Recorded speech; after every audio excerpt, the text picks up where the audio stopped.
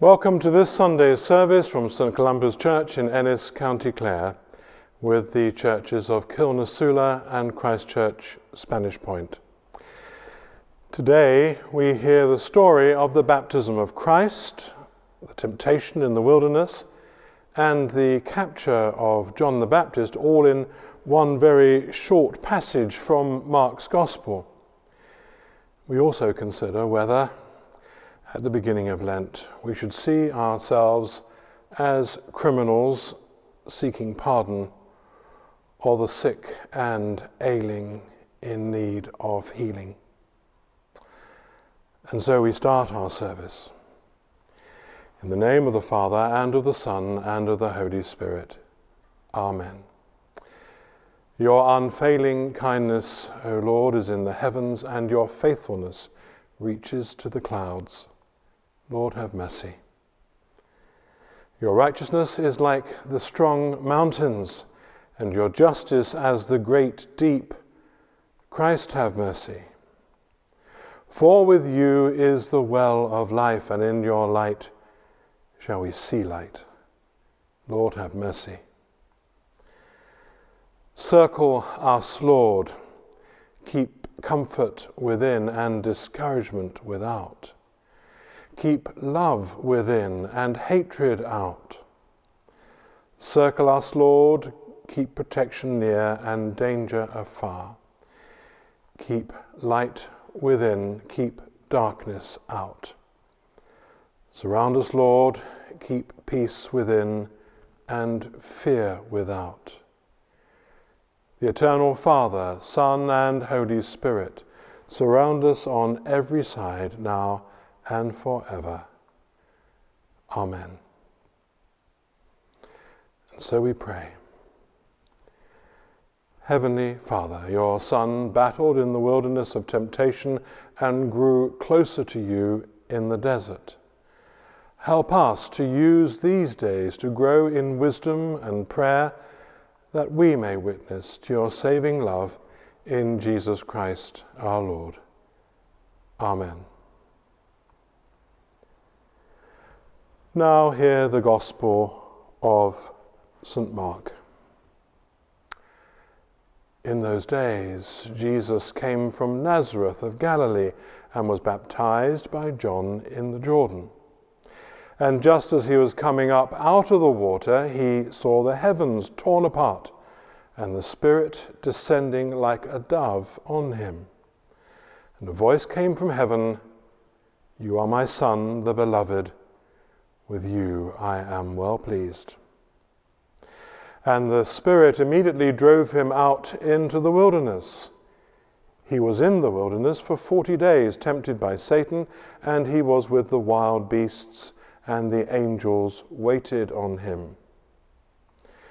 Now, after John was arrested, Jesus came to Galilee, proclaiming the good news of God and saying, "The time is fulfilled, and the kingdom of God has come near.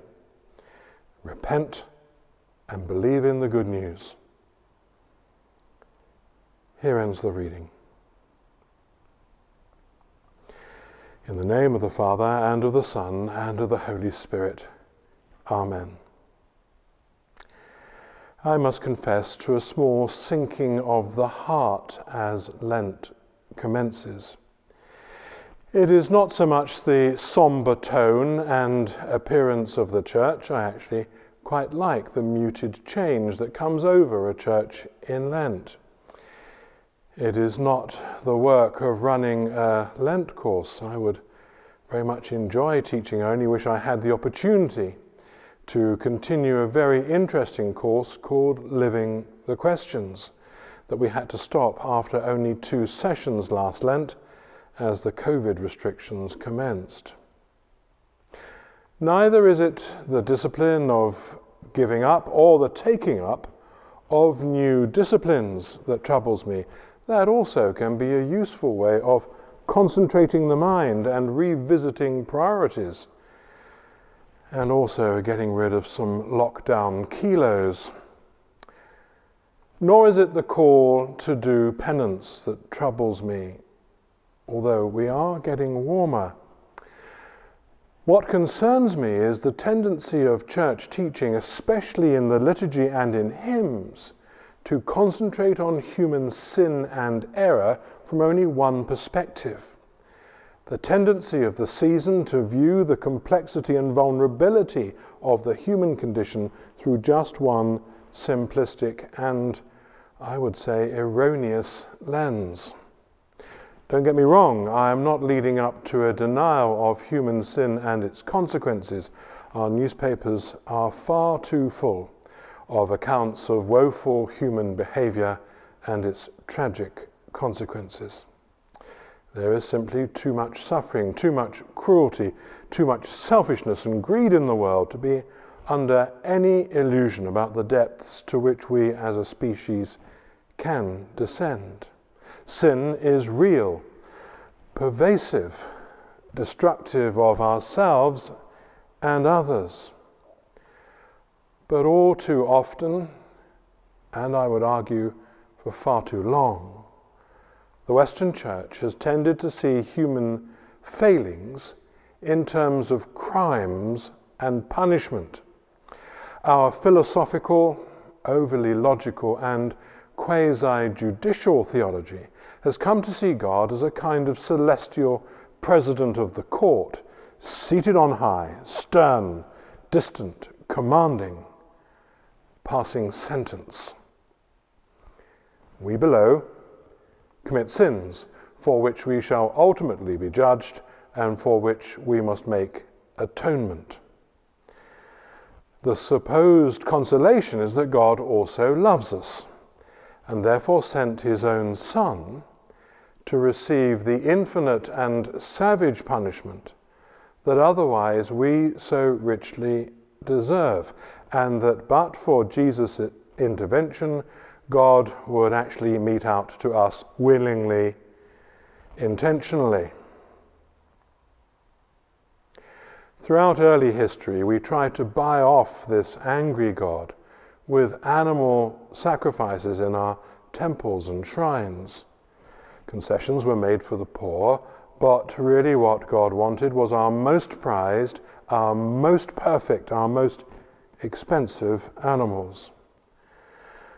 But of course, as it was supposed that our crimes and sinfulness were infinite, it was never good enough. We would never be able to pay the infinite price that God required. And so the logic goes, only a human sacrifice would do. But since we are all so utterly corrupt and unwholesome, not one of us would do as the sacrifice of perfect and infinite value.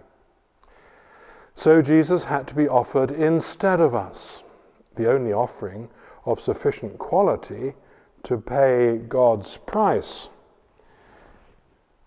because it had been taught that he was perfect and utterly and completely sinless. That assumption, by the way, is why we so often struggle with Bible passages that seem to depict Jesus as impatient or occasionally partisan or angry or difficult.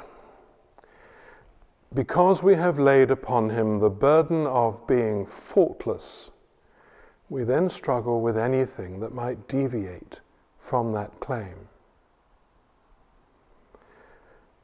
And also, by the same logic, it was vital to claim that Jesus was the result of a virgin birth, because otherwise he would be supposed to have inherited original sin through human procreation. Incidentally, the means by which the people we most respect, admire, and love have also been brought into the world. Of course, I have oversimplified and exaggerated to make the point, but so too do certain hymns. For example, there was a green hill far away, in which there was no other good enough to pay the price of sin, which we can sing each Lent without questioning or thinking about what it really means. it's as if we are expected to worship and revere divine child abuse, the ritual torture and execution of, we are told, a much-loved son for the crimes of others, to assuage the infinite anger of a God who, despite being omnipotent and omniscient, cannot conceive of any other way of reconciling the created, the mortal, the fallible, with the eternal, the immortal, and the unflawed. One of the problems in church life is that we do eventually take on new ideas, but we somehow cannot let go of the old. So we end up with a confused and frankly increasingly incoherent theology, where many, if not most modern Christians accept that we came into being through the route of evolution. But all too often, we continue to pay lip service to, even teach, either overtly or implicitly, a doctrine of original sin, based on the actions of the mythical first ever human beings, Adam and Eve. But let's be frank, there is no original sin in the literal sense, because there were no original sinners. The story of Adam and Eve still has great value for what it teaches us about the moral choices that we face every single day. And it is likely that however much we might, hopefully, progress into the future, we shall also always wrestle with this inner tension between our morality and the desire to put ourselves first, because of the need to feed and protect this vulnerable mortal body. It should also be said that the Genesis story of the creation, whilst it is also allegorical, does reveal a high degree of intuitive genius. The Genesis account is profoundly insightful in the degree to which it is consonant with our present understanding of the evolution of the earth and its creatures from primeval chaos into increasing levels of sophisticated development, that it progressed in stages, and that humanity is a later addition. For the composers of Genesis, people without the benefit of any scientific information, it is a remarkable achievement. So we need not throw out the baby with the bathwater. But the temptation in the garden story cannot signify that we carry an inherited guilt from an actual single event in the prehistoric past. For Genesis is neither history nor anthropology. And that must also lead us to question the historical and factual nature of the story about Jesus being tempted in the wilderness by Satan. There are other strands of Christian theology that take a rather different approach. While recognizing the reality of sin, we can also see ourselves not so much as actively and determinedly evil, but as morally disabled. This need to protect ourselves that can become all-consuming, unwell, impaired, afflicted with the inability to consistently make good and wise moral choices left to our own devices. Seen in this light, we are not so much in need of punishment as of healing and restoration to spiritual health. We are in need of guiding, protection from ourselves and our worst impulses for the sake of ourselves as well as others. We need leading, teaching, and yes, constraining. In many ways, we need a doctor, not a judge, a healer, not an executioner. We need Jesus as the teacher, the inspirer, the doctor, the healer of the Gospels, the one who shows us the way. Perhaps as we hear the readings and hymns and liturgy of Lent, we might learn to see the season and ourselves, not, or at least not entirely, through the lens of crime and punishment, but as Jesus sees us, through the eyes of compassion and untold patience. Let us by all means be sorry that we cannot love ourselves and one another as surely Christ himself continues to love and pour out himself for us. Amen.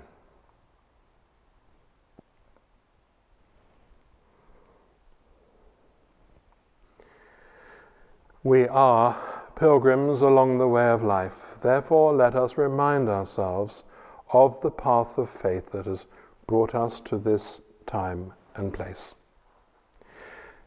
We believe in God the Father, from whom every family in heaven and on earth is named.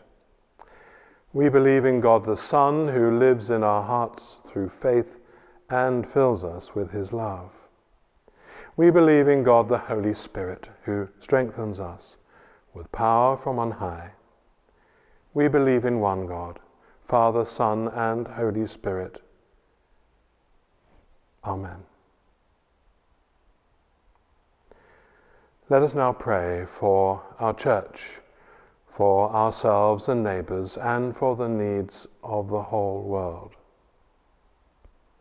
May we use this season of Lent as a time of dedication and renewal, a time of study and reflection, of asking ourselves the questions that we tend to sweep under the carpet. May we be honest and humble in our faith within ourselves and with those we encounter. Christ be with us, around and beside us. We pray that your church may stand courageously against that which is evil, oppression, discrimination, injustice, violence, prejudice, bigotry, and the fear that all too often underlies all our sins and offences. We pray for those who have become possessed by greed or selfishness, those who are indifferent to the sufferings and needs of others. Christ be with us, around and beside us. We pray for exploited peoples, for those caught up in sectarian violence and war, for those who have been driven from their homes and lands, and for those denied justice and the rule of impartial law. We pray for those who suffer racial, religious, or gender prejudice, those forced to lead diminished lives. Christ be with us, around and beside us.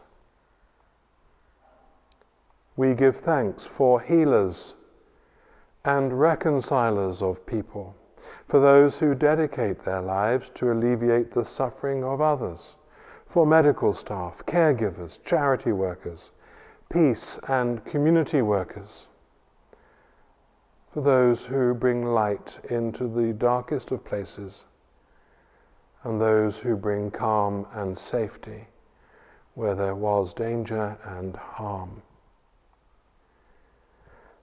We give you thanks for all who have shown us your truth and your love, those whom we have loved but see no more. May they now reside in your nearer presence, held in your close embrace. Christ be with us, around and beside us. Together we say the Lord's Prayer. Our Father, who art in heaven, hallowed be thy name. Thy kingdom come. Thy will be done, on earth as it is in heaven. Give us this day our daily bread. And forgive us our trespasses, as we forgive those who trespass against us. And lead us not into temptation, but deliver us from evil. For thine is the kingdom, power and the glory, forever and ever. Amen. The love of the faithful Creator, the peace of the wounded healer, the joy of the challenging Spirit, the hope of the three in one, surround and encourage and bless you, and all those whom you love today, tomorrow, and forever. Amen. Let us go in the peace of Christ. Thanks be to God.